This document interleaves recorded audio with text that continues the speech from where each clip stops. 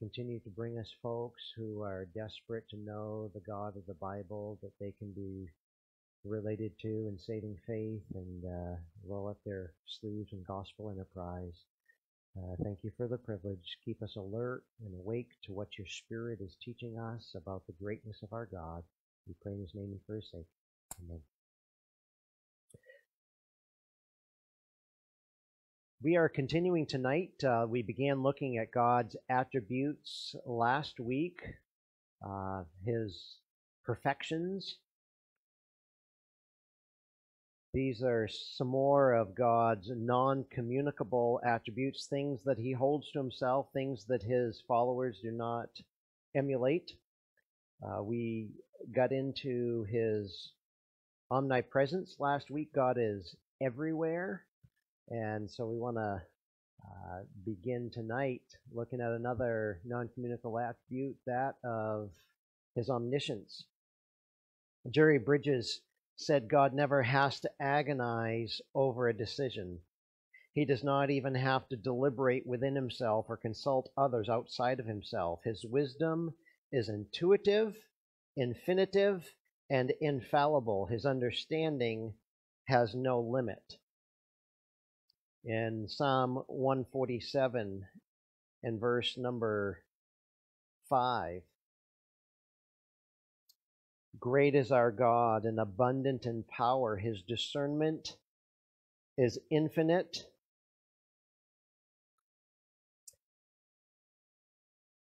So let's take our definition here and take it apart and then put it back together. By definition, when we talk about God's omniscience, God is infinite in knowledge. He knows Himself and all other things perfectly from all eternity, and whether they are actual or merely possible, whether they be past, present, or future.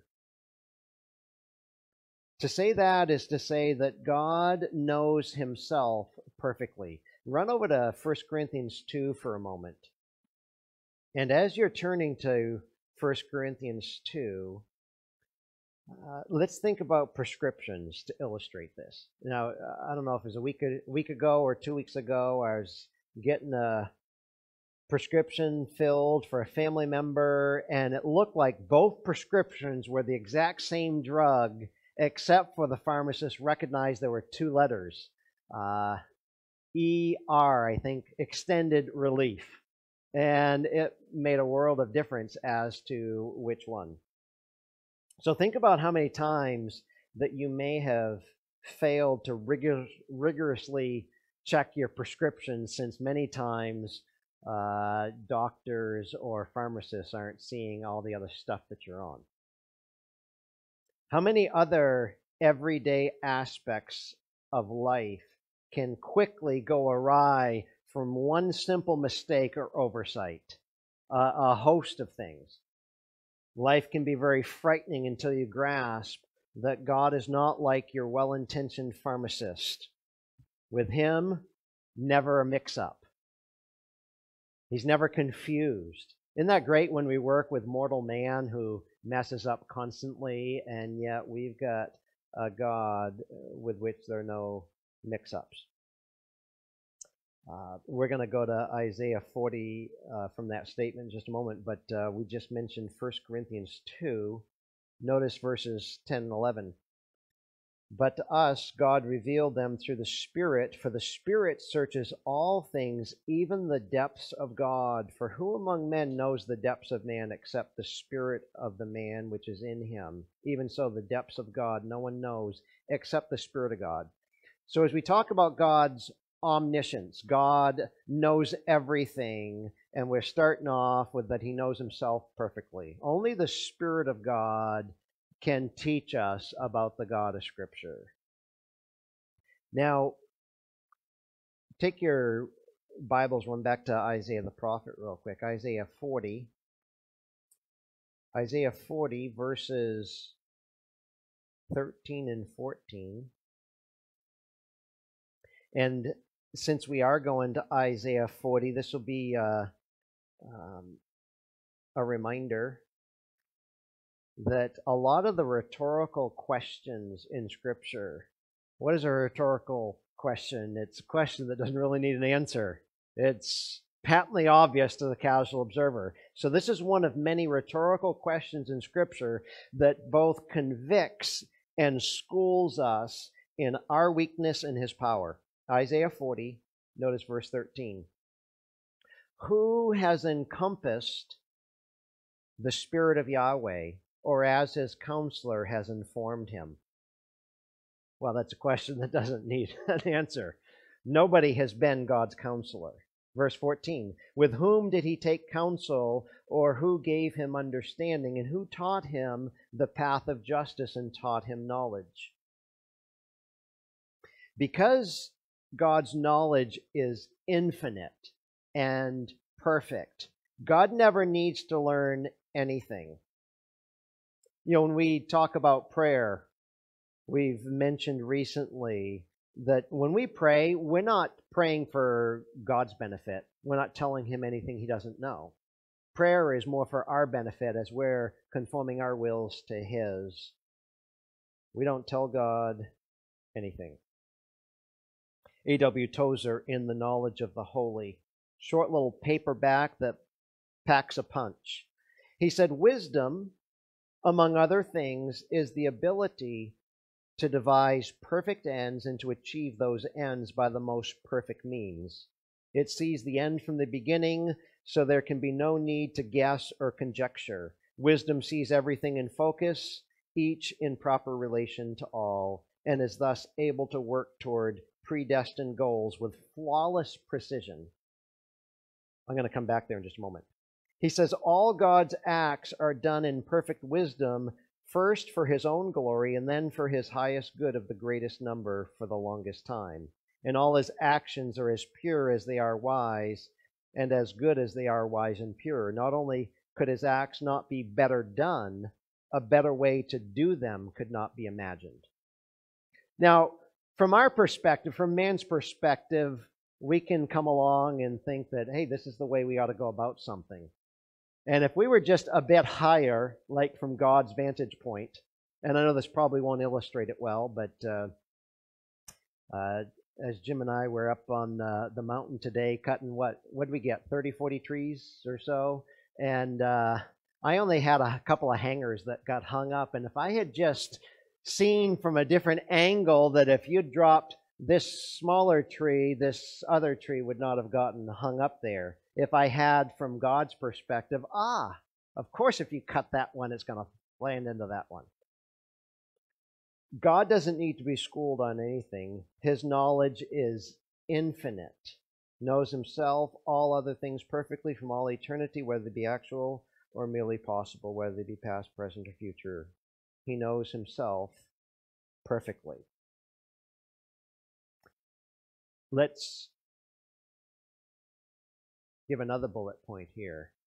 God knows all things actually existing perfectly. For instance, inanimate creation.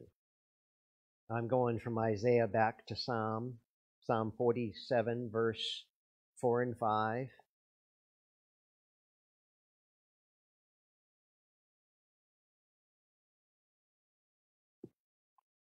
Psalm 147, verse number 4. Who counts the number of the stars? He gives names to all of them. Great is our Lord and abundant in power. His discernment is infinite. So this is literally true, that God counts the number of stars and gives names to them all. Now, suppose it's not literal. Maybe God didn't literally number and name them all. Even if He didn't number and name them all, this is specific language used in Scripture as God condescends to communicate. We said last week or the week before, we couldn't know anything about God unless He was kind enough to reveal it to us. And so He speaks in concepts and ways that we can understand. Yeah, I think it's literal, that he counted the stars, names them all. But even if it's not literal, it's pointing to a literal aspect, that every single detail he has knowledge of. Our puny brains couldn't comprehend it unless he condescended and speaks in these kind of terms. Like when we were talking about the saint of God being under the shelter of God's wings. God doesn't have a body of flesh like we do. He doesn't have wings, but it's conveying a concept that we wouldn't understand otherwise. God knows all things actually existing perfectly. Case point number 2, brute creation. In Matthew 10, 29 and 30,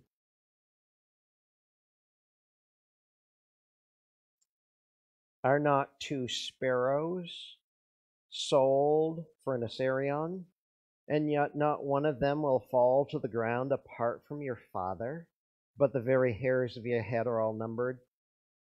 Now let's slip on our first century sandals for just a moment. Sparrows, trash birds, the lowest of the realm of birds. You can get 2 of them for a bargain price. And yet Jesus is teaching not one of the cheapest birds ever falls to the ground without your Heavenly Father knowing. And by the way, he doesn't just know the birds that fall from the sky, he knows the hairs that fall from your head. That's pretty incredible that he knows all the details of our life. Nothing escapes his attention. Another gospel reference is Luke 12:7, when he does say that the very hairs of your head are numbered. So he knows how many hairs we have, and he knows how many that we've lost. Even when people try to obscure their sin, the brilliant light of God's omniscience exposes it. That we do so before the all-seeing, all-knowing God. He's the ultimate accountability partner. So as we're trying to live a life above board in sincerity and honesty and be men and women of integrity, because what we do in private and we're doing before the all-knowing God. You see the practical benefit of a study like we're doing on Wednesday nights, growing in our view of God so that it even helps us in our sanctification. In prayer, we live with a God consciousness. Perhaps the most astounding thing about this attribute is that though he knows every detail of our lives, that he still loves us. You ever had those thoughts of if our friends really knew the real me, they wouldn't like the real me, and yet God knows the real me and still set his love upon me? See Hosea 2:19 and 20. He knew Israel's sin. He knew all about our sin, and yet sent his Son to die on our behalf. So it's futile to be a hypocrite. There's no place you can hide from God's presence that we looked at last week, or his knowledge that we're looking into this week. Futile. Man can only see the exterior front. God looks upon our hearts. Even those who try to hide behind church affiliation, baptism, adherence to rules, or morality, all is laid bare and exposed before our all-knowing or omniscient God. This is the God who will bring every act to judgment, everything which is hidden, whether it is good or evil. Ecclesiastes 12:14. So God knows all things actually existing perfectly. Inanimate creation, brute creation. I guess I don't need to advance the slide yet. Men and their works. Psalm 33. Psalm 33, verse number 13. Yahweh looks from heaven. He sees all the sons of men. From the place of his habitation he gazes on all the inhabitants of the earth. He who forms the heart of them all, he who understands all their works. Think of how comforting to those over in Ukraine right now who are being bombed. My missionary friend Greg White just posted this morning that there are 5 Christian men that were in a bomb shelter taking out food and clothing and necessities that were killed, leaving 5 widows and kids. The psalm I was reading this morning, it's like God knows perfectly what to do in ushering His beloved ones into His presence for eternity, knowing exactly how He's going to care for the fatherless and the widow. He's going to do it abundantly, like He always does. And so when they're there where there's many places in Mariupol, there's no power, there's no propane, there's no food, and you're wondering, does anybody see what's going on as we're being obliterated? Yeah, God sees, God knows. Not a single sparrow falls without His notice, and not a hair from our head falls without His notice. He knows men and their works. We're never alone. Men's thoughts and hearts, Psalm 139. Now, in Psalm 139, all 3 omnis, God's omnipresence, His omniscience, and His omnipotence, His great power, all 3 are found in Psalm 139. And yet Psalm 139 is not just to teach theology of the greatness of God, but this personal aspect. Psalm 139, O Yahweh, you have searched me and known me. You know when I sit down and when I rise up. Now understand Hebrew parallelism. The understanding is ever in between too. Not just when I sit and when I rise. Not just when I leave my home and come home again. Everything ever in between. So when I sit down, when I rise up, you understand my thought from afar. You scrutinize my path, my lying down, and are intimately acquainted with all my ways. We think that we know so much, and He knows our hearts better than we do, our thoughts better than we do. Even before there is a word on my tongue, the psalmist says, behold, O Yahweh, you know it all.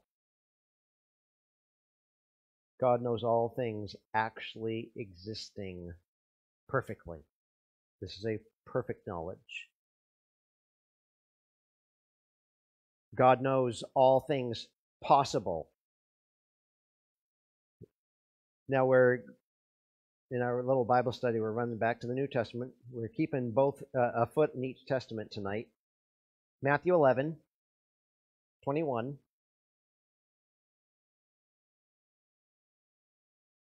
Matthew 11:21. Woe to you, Chorazin, woe to you, Bethsaida, for if the miracles had occurred in Tyre and Sidon, which occurred in you, they would have repented long ago in sackcloth and ashes.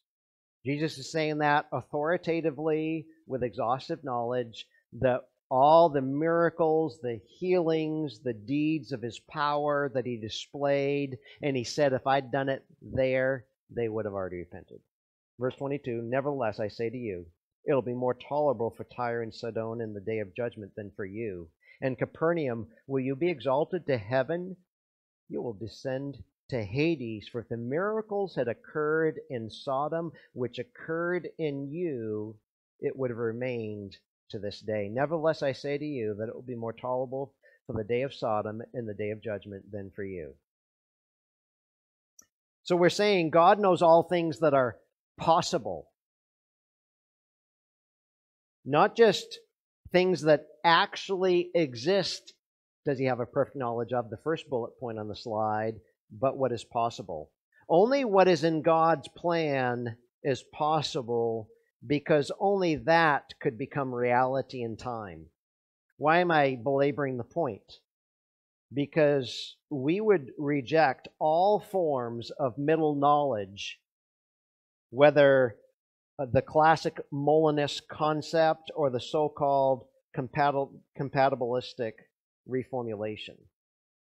God knows every possibility, because the only thing that is actually remotely possible is what He will bring to pass.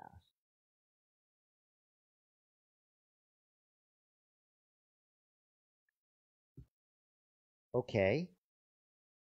So, possibilities, He knows. Future, He knows. In Isaiah 44, verse 28 through 45:1. We won't turn there right now due to time's sake, but here you've got a prophecy given a century and a half before Cyrus lived and became king of Persia. Isaiah 46:9. Let me throw in another one. This would be a reference you'd need to jot down. Sunday, as we were looking at the Great Tribulation and the abomination of desolation, this is Daniel's 70th week in Daniel 9.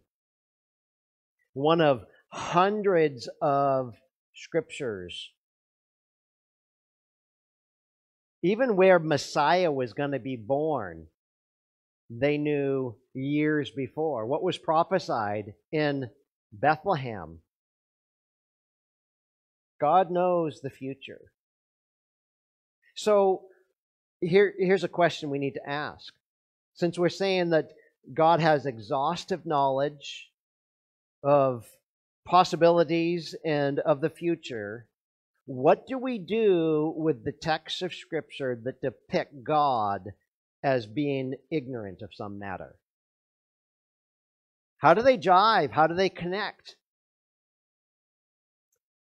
Back in Deuteronomy 8, Genesis, Exodus, Leviticus, Numbers, Deuteronomy, 5th book of the Bible.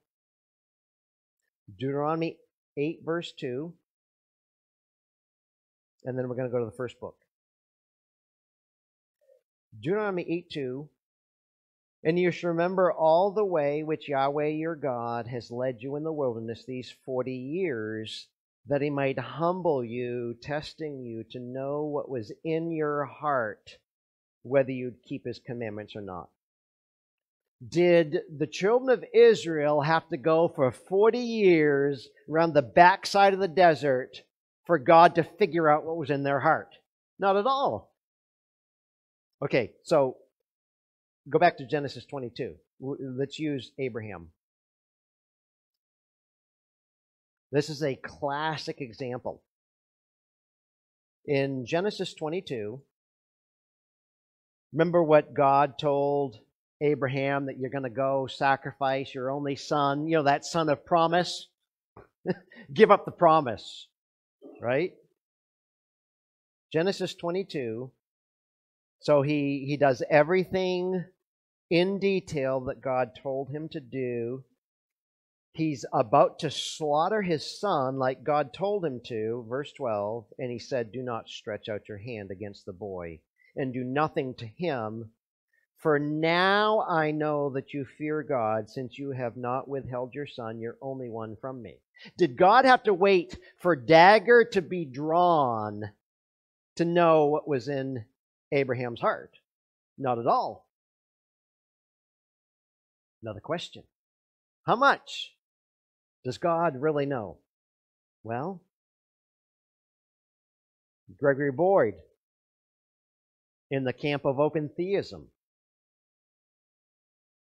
says the verse clearly says that it was because Abraham did what he did that the Lord knew he was a faithful covenant partner. This verse has no clear meaning if God was certain that Abraham would fear Him before he offered up his son. I'd say, Dr. Boyd, you're a brilliant guy. You're wrong. If God must test Abraham to find out what is in his heart, it is present knowledge, not future knowledge, that God doesn't have. Recently, we'd made a passing reference in regards to trials that God does not question if the faith He gives will fail, but He proves that through saving faith, it can't fail. God doesn't have to figure it out. He doesn't have to wait for us to do things, to choose things before He can know that it's going to come to pass. So again, that question, how much does God really know? For the Lord searches all hearts and understands all the intent of the thoughts. All is all that all means. God already had confidence in Abraham's faith. In fact, the faith of Abraham before and after the test in Genesis 22 is outlined specifically in Hebrews 11. Before I give you the verses, what's the significance of Hebrews 11? What's in Hebrews 11? Hebrews 11 is the Hall of Fame of faith. Patriarch after patriarch, saint after saint in the Old Testament. And he gets towards the end of his chapter and he said, time doesn't allow me to go on with all these other ones, to give you these several verses outlining faith. So, how much does God really know? Just because God knows in advance what would happen does not mean that God should not express appropriate reactions when it actually happens. Actually, the test was a majestic confirmation of Abraham's confidence in God. Abraham thus becomes a magnificent example of faith for every believer of every generation. According to what Paul writes to the saints at Rome in Romans 16:27, He is the only wise God. His perfect knowledge results in perfect wisdom. His wisdom is omniscience acting along with His holy will. Yet the world of unredeemed men views the wisdom of God as foolishness. Yet it gives us confidence amidst difficulty as believers, comfort for every situation, that He hasn't forgotten me. He knows all who belong to Him, for He put their names in the book of life before the world began, Ephesians 1:4. When did your name go down in the Lamb's book of life? Back then, not when you repented and believed, waiting to see if you're finally actually going to choose God. No, God chose you. Just a little more application. I trust that you understand the frailty, dear friend, of your wisdom. Our wisdom is post-fall. Genesis 3, sin affects everything. When you choose what you can figure out and what makes sense to you, though contrary to God's wisdom revealed in Scripture, you're doomed to fail. When we're found to respond wrongly to difficulty, not trusting but anxious, we are only paying lip service to this doctrine without applying it to our life situations. And since we are talking about God's exhaustive knowledge, God's knowledge that isn't just an awareness, but a guarantee to bring to fulfillment what He knows is going to happen, we must connect His foreknowledge for just a second. I'm going to try not to step up on a soapbox here and spend the rest of our teaching time. From the history of the Greek verb prognosko, His foreknowledge, the word behind the New Testament concept of God's foreknowledge and the biblical evidence of God's omniscience, theologians extend the concept of foreknowledge to cover His intimate and intentional knowledge of all things before they become actual in time and space. Again, going back to when God chose us, He did not look down through the corridors of time to see who would choose Him, and He dubs them His elect ones. As proof of this more general foreknowledge, we could point to predictive prophecy like we've already done in the previous slide. All these prophecies that were given before they actually became reality. We'll spend time with Isaiah in Isaiah 41, 42, 43, 44. When it's used to depict God's foreknowledge, that verb prognosko and the noun prognosis are used of God's perfectly purposed relational knowledge of everyone who is in His redemptive plan before they exist in time and space. And I wish I had had time and forethought to get my Spurgeon quote together, that it's a good thing He chose me before I was, because He definitely wouldn't choose me now. God's foreknowledge is not passive. It's not dependent on foresight of what humans would do. It is eternally purposed by God. Paul asserted that God foreknew only those whom He also predestined, called, justified, and glorified. Romans 8:29 and 30. I think it's a shame that we quote Romans 8:28. We know that God works all things together for good to them that love Him, without remembering what comes after. That God's not just working the good for good, but if it's some bad stuff that's going to produce Christ-likeness in me, verse 29, He's going to work that into my life too. Whatever it takes to make us like Jesus. He's predestined, He's called, He's justified, and glorified. From beginning to the very culmination and finality of our glorified state. All the way He assures from beginning to end. Is that not comforting to know He doesn't lose a one? Well, we must move on to at least one more attribute. We got two attributes in last week. We'll get two in this week.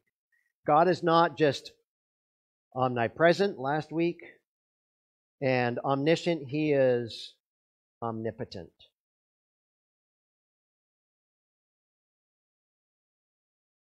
He has the ability and power to do anything. You remember, what was it, 2 weeks ago we looked at the names of God. To look at the names of God is to also understand some of the attributes, the perfections of God. Because His name many times conveys. So El Shaddai, the Almighty, speaks of the awesome strength and might of our God. If it's a matter of power, behold, His is the strong one, Job 9:19. We've been to Isaiah tonight. We got to get there for another couple of verses. And as you go back to Isaiah 40, let me repeat myself and remind you that when your spectacles of faith need cleaning with the greatness of God, you go to Job 38-42, where God schools Job in his own greatness. You go to Isaiah 40-48, which are pregnant passages putting God up in blazing splendor. As we affirm our weakness, we also affirm His power, because we are inadequate and He is all adequate. Isaiah 40, look at verse 15. Isaiah 40:15. Behold, the nations are like a drop from a bucket, and are counted as a speck of dust on the scales. Behold, He lifts up the coastlands like fine dust. Even Lebanon is not enough to burn, nor its beasts enough for burnt offering. All the nations are as nothing before Him. They are counted by Him as non-existent and utterly formless. Think about how this truth bolsters believers over in Ukraine. As you've got this tyrant ramrodding over into Ukraine with all of his power, and yet they're just a drop in the bucket. When God exercises His power, He does so effortlessly. Now, I came to Bible study and prayer meeting tonight kind of tired. Physical exercise cleans my clock. When God expends effort, He isn't spent in one single bit. That is so far past our experience. It's no more difficult for God to create a universe than to make a butterfly.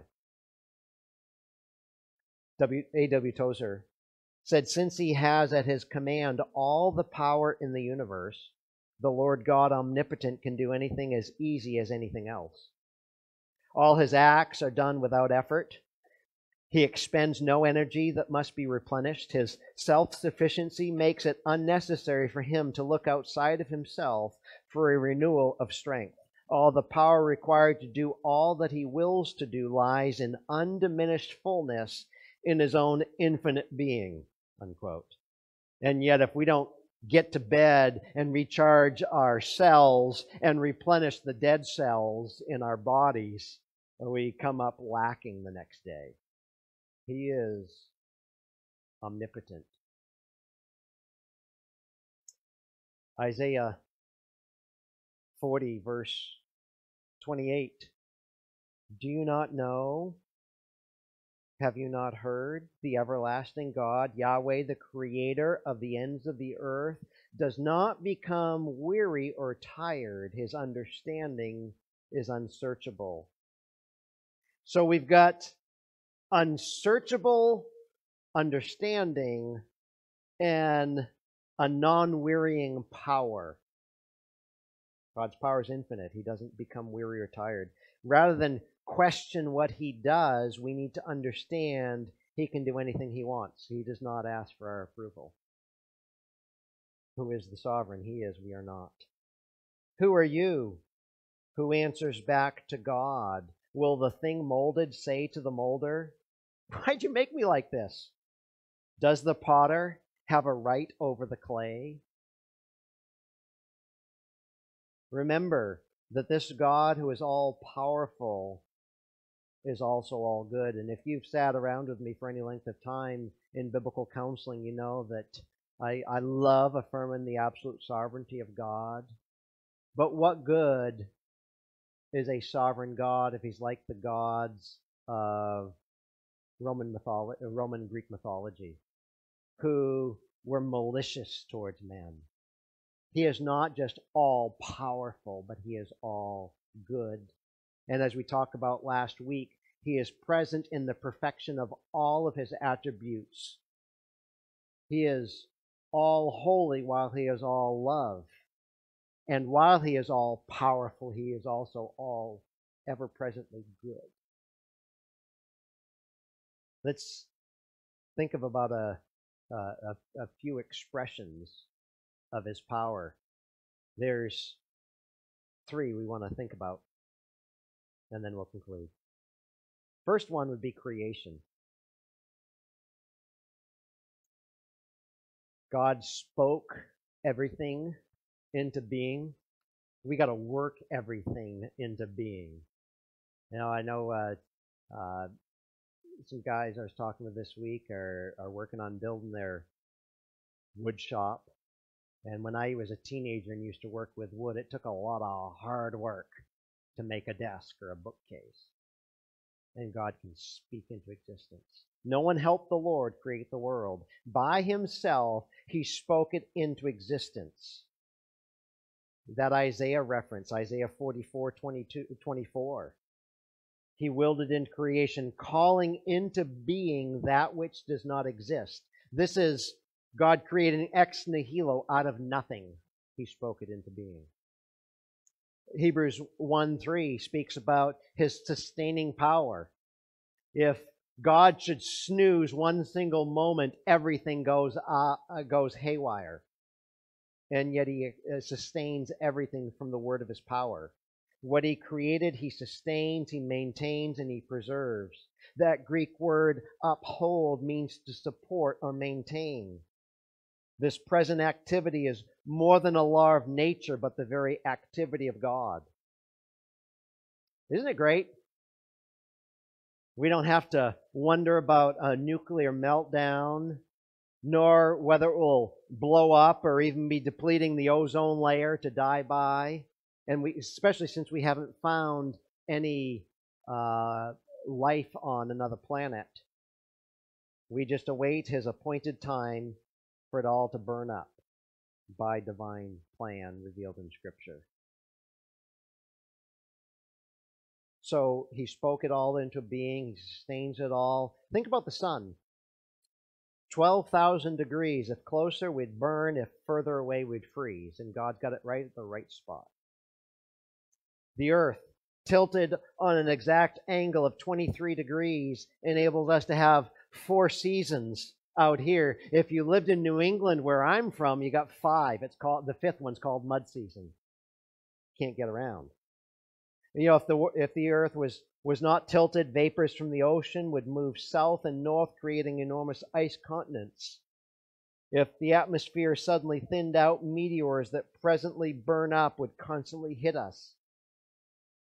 If the moon didn't remain a specific distance from the earth, the ocean tide would completely inundate the land twice a day. What's the lesson from creation, His creative power? That things don't just happen in our universe. Actually, it's not ours. It's His universe. He sustains and is the principal agent of cohesion. Not some watchmaker who just kind of flung the earth and lets it tend to itself. Set in motion. Hasn't bothered with it ever since the beginning. No. He's the reason the universe is a cosmos rather than chaos. I like how Dr. MacArthur put it in his book on the majesty of God. He makes a good point. He said God didn't literally rest on the 7th day, but simply finished His work. If God had rested one moment, everything He had made would have fallen apart, because He is the sustainer of His creation. You want another expression of His power? How about, my clickie's not working. Is it? There we go. Salvation. From the beginning of salvation to the conclusion. What's Philippians 1:6? If you have not memorized this, this is your scripture memory verse this week. And your pastor, who has quoted this more times than he cares to think of, all of a sudden can't do so. So I guess it's time for me to bone up on my own scripture. Being confident of this very thing, that He which began a good work in you will be faithful to perform it until the day of Jesus Christ. Aren't you glad He didn't just get things started for us and leave it to us to finish it out? Jude 24 and 25, oftentimes in high church services, is a benediction. As you commit God's people to Him, who is able to keep you from stumbling, to make you stand in the presence of His glory, blameless with great joy. To the only God, our Savior, through Jesus Christ our Lord, be glory, majesty, might, and authority before all time and now and forever. Amen. It's not just a benediction, but a theological realization of His power. Power in creation, power in salvation. An even greater display of creation is this of salvation, where God takes those who are dead men and makes them alive. Somebody asked me this last week, well, you're a cessationist. You don't believe the sign gifts are for today, but for a previous day. You're right. So let me remember where I was going with this illustration. So does God do miracles? Well, yeah, He's doing it every time somebody's born again of the Spirit of God. When we celebrate somebody following the Lord in obedience in the waters of baptism. It is a miracle service celebrating from death to life everlasting.